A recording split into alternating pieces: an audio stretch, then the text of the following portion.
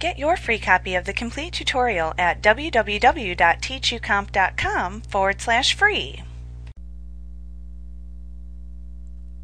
To create a new document, click the Microsoft Office button and then select the New command. This will launch the New Document window. Here you can choose to start a new document from one of the many templates that are available. Or you can simply choose to create a new blank document.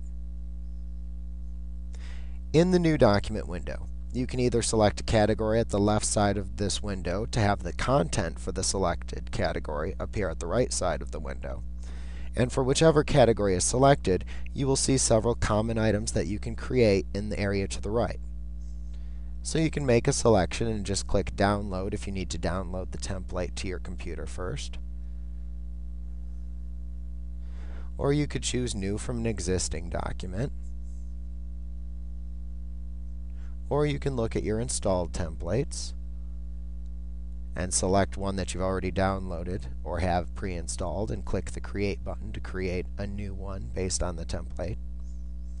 Or if you want to create a new blank document, select the Blank and Recent category from the listing at the left side.